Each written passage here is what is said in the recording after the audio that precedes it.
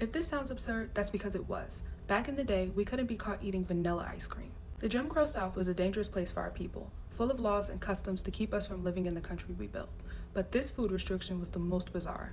Black people were denied vanilla ice cream every day except July 4th. This is ironic considering an enslaved man, Edmund Albius, revolutionized the cultivation of vanilla in the first place. Maya Angelou wrote, "People in stamps used to say the whites in our town were so prejudiced that a Negro couldn't buy vanilla ice cream, except on July 4th. Other days he had to be satisfied with chocolate." Many chose butter pecan instead, and now it's a staple for us. Poet Audre Lorde appears to co-sign the foolish practices around ice cream. When her parents tried to treat her to vanilla ice cream at a soda shop during a family trip, the waitress refused them service.